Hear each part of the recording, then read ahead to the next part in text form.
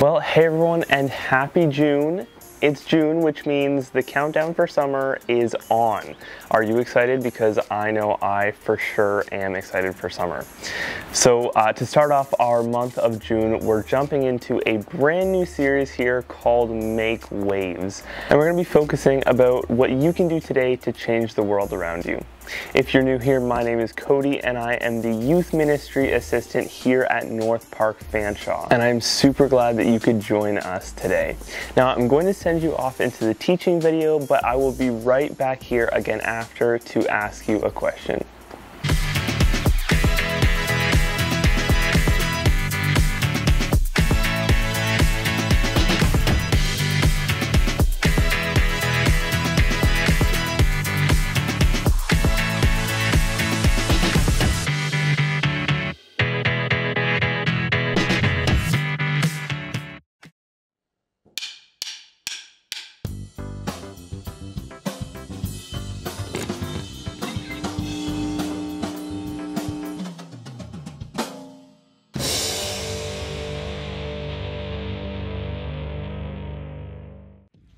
Have you ever cannonballed into the pool? Whoa! When your body hits the water, you make an explosive splash. Anyone nearby gets soaked. In fact, the force of your impact sends ripples in every direction until they fill the whole pool. When you make waves, you change things. And that's not just true inside the pool. You can make waves everywhere you go. Instead of a wild jump. Whee! You change things with your attitude, with the way you respond to tough situations. You make waves when you invite the kid everyone thinks is different to your birthday party. And when you choose to cheer for your teammates from the bench, even with a sprained ankle. Goal! You make waves when you help two squabbling friends remember the things they love about each other.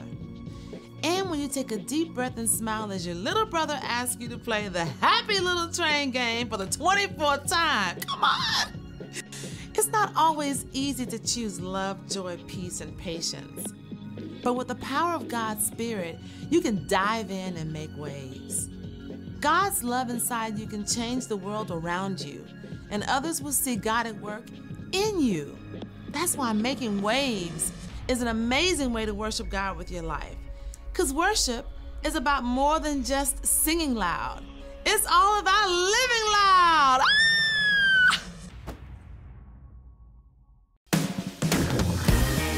All right, everybody, clap your hands now. Let's make some waves together. Let's change the world. Come on. God, I'm so amazed by your goodness. I love the way that you love me. I got this joy flowing deep in my soul now. Yeah. I just want the world to see.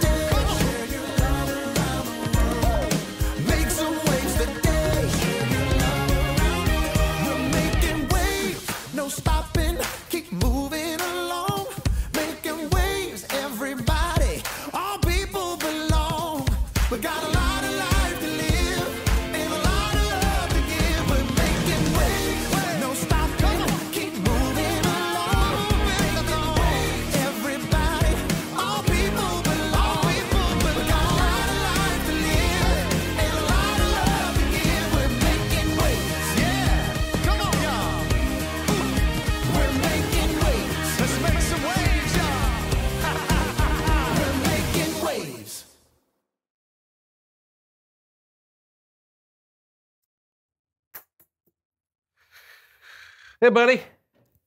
You ready to, Yeah, I'm almost ready. I'm just finishing up the sunscreen. You think you got enough?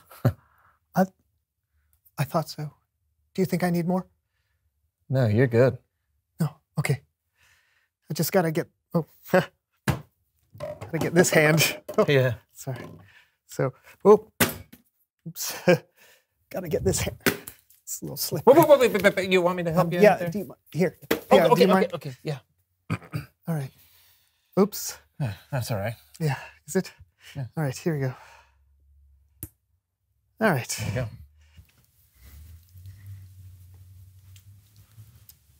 go. All right. I'm ready. You want me to carry something? Sure. Yeah. Here. Yeah. Here, take this. Okay. Yeah. Oh. Oops. Here you go. Great. Sorry. Oh, whoa. Sorry. No, it's all right. I got this one. Okay. Thanks. My hands are slippery. I have no shot.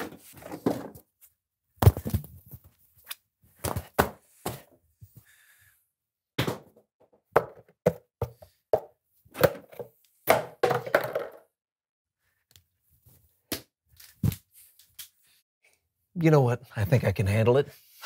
Yeah. All right, so we're leaving? Yeah, let's All go. right, great. Did you put sunscreen on the bottom of your feet?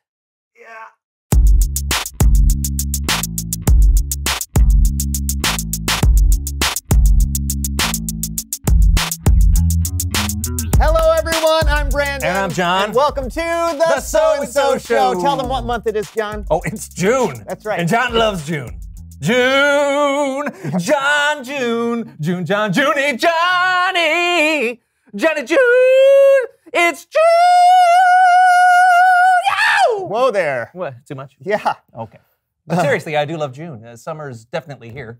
Beach, catching the waves, pool parties, playing in sprinklers. All great things, but Yeah. you know what I love about summer? What? Well, here in America, we call it our national pastime. Hot dog eating contest. No. Pizza eating contest. Still no. Our national pastime. Pie eating contest. No, it has nothing to do with food. Baseball. Baseball is our national pastime? Yes, and here to talk about it is someone who knows stuff. Yeah! Hey, come on in. Welcome. Thank you. Yes. Take a seat. Who are you and what do you know?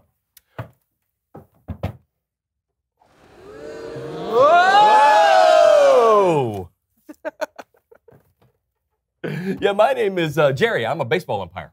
Oh, well, hey. Hey. What? Hey!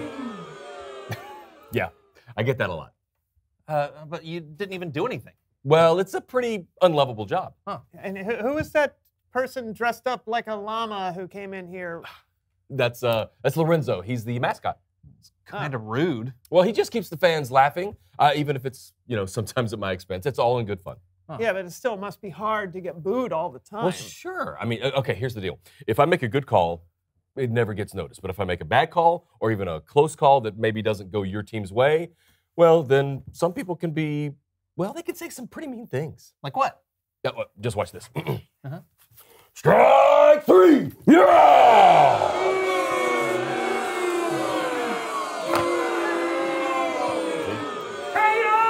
I've got better calls from a telemarketer. Hey! Okay. No, that's a pretty good one.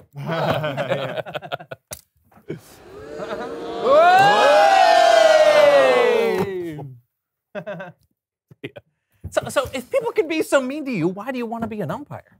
Well, I love the game. I mean, I love the players. I love the fans. I even love Lorenzo. Lorenzo. Yeah. Come here, buddy. That's nice. This guy. Oh, what a guy. Oh, Well, Lorenzo. yeah, I have to admit, Jerry, you have an incredible attitude about this. Yeah, I don't know if I could do it. Yeah, I don't need. Whoa. Go. You're out of here! What? I call him like I see him, Lorenzo. What are you kidding? You were out by a mile. What are you doing? What? What? Glasses! I don't need glasses! Well, yes, I do need glasses because I'm wearing them right now because without them I can't see anything. Plenty of people need glasses. That's why I can see you out because I'm wearing glasses. What? Oh, I'm not crying. I'm not crying. No, I'm not crying at all. I'm not crying.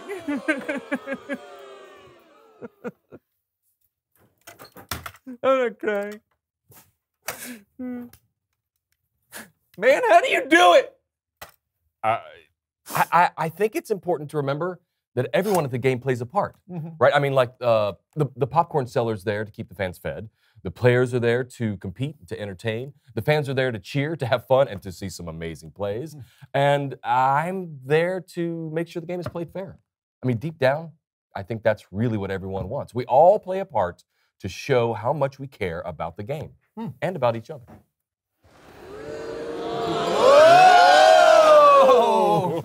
It's kind of like the wave, right? If only a handful of people did it, it would just be, well, it would just be random people standing up and down. Yeah.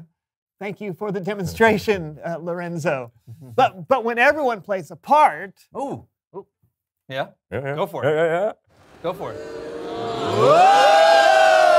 Whoa! It makes something pretty cool. Yeah, that's exactly it. You know what? Thanks for coming on the show today, Jerry. Of course. Hey, oh, wait. So right here. Hey, I've got a couple tickets to the game later if you guys want to come. Yeah, Thank you. All right. Thank you. Yeah. You bet. Sure thing. Hey, take care. All right, bye. Bye. He's out of here. He is. What? What? No. He literally left. He's gone. He's really out of here. Don't do that. That's my ad. What are you? We're not even playing a game right now. It's Bible story time with Kellen. Why are you kicking dirt? This is a wood floor.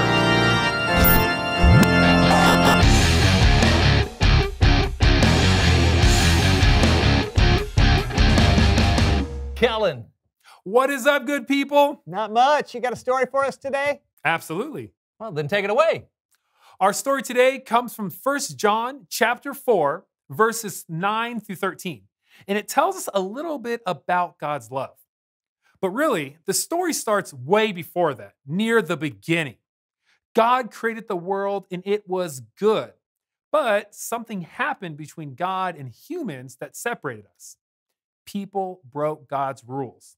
Now, thankfully, God had a plan to fix that broken relationship. God did that by sending us Jesus. And that's what John was writing about. He wrote, "Here is how God showed his love among us. He sent his one and only Son into the world. He sent him so we could receive life through him. Here is what love is. It is not that we loved God. It is that he loved us and sent his Son to give his life to pay for our sins." That, my friends, is something to cheer about. And to demonstrate that, here are my good friends, Jackie and Dee Dee, the cheer squad. Hey, Kellen! You ready, Dee Dee? Oh, I'm ready. Oh, I got a question for you. Okay, what's that? Do you know how much God loves us? Oh, it's so much! We know our God loves us like what? Our door to God will never be shut. We know our God gave us the one, his one and only Son. Woo! Yeah! God gave us his one and only Son, Jesus, who gave his life to bring us back to God. When we trust in Jesus, we can have a relationship with God that lasts forever. That's how much God loves us. But listen to what John wrote next. Dear friends, since God loved us this much, we should also love one another. You ladies got a cheer for that? Oh, yeah, you know we do, Kellen. Hey, Jackie, what's that, Dee Dee? You know, just sometimes it's hard to care for others. Oh, what are we gonna do about that? Jackie, you already know. L-O-V-E, that's what we must do. Because of what God's done, we should love you too. L-O-V-E, that's what we must do. When we love each other, our hearts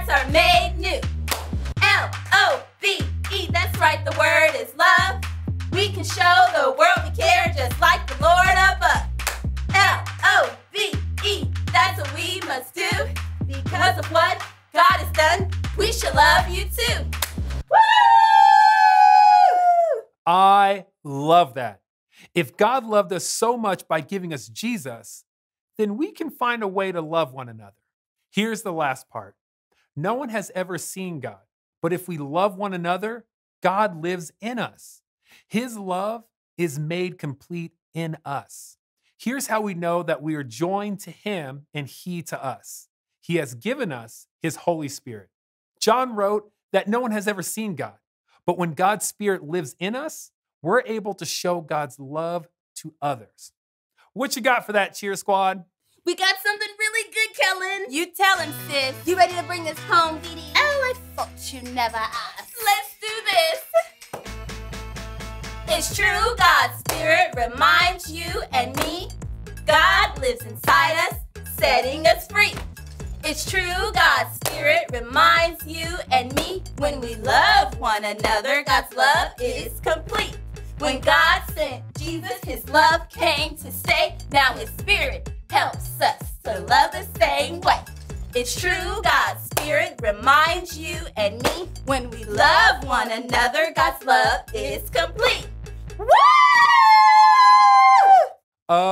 Amazing. Thanks, Cheer Squad. Yeah, thanks. That was great. One big way God showed His love for us was by sending Jesus. And that's why we get to show God's love when we care for others. And the more we show God's love, the more His love will spread, creating a wave of love. Whoa! Thanks, Kellen. See you next time. Wouldn't miss it. Later. You know, love is an easy thing to talk about. Oh, yeah. I say I love a lot of things, like pizza and my dryer lint collection and soccer. But what does it mean to really love others? Well, I think God gave us a pretty good example, so reveal the question. How can you love others like God does?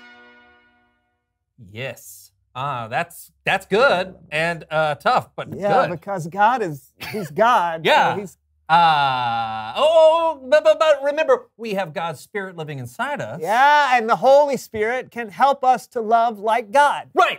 You can love someone by doing something kind for them. You can love someone by giving up something that you want. You can show love to people who are different from you, or even people who maybe get on your nerves a little bit. Yeah, talk about it together. How can you love others like God? Well, hey, that's all the time we have for today. Oh, that's right, because we have to get to the baseball game. That's right. We're going to go cheer on Jerry the umpire. All So right. we'll see you next time on the So-and-So Show. Whoa! That was a reverse wave. Well, That no, was not if we crazy. were going that way. Okay. Oh, I mean, yeah! Boy, Another great call, he Jerry. was way beyond the base. No. After the ball. got there. to be kind.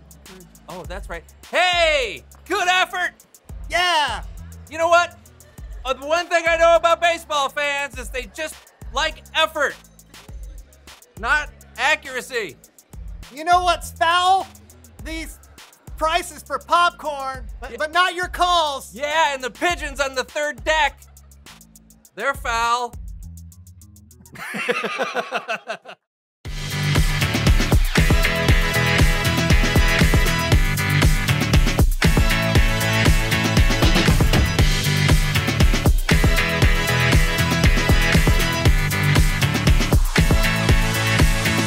Welcome back. Hope you really enjoyed today's teaching video.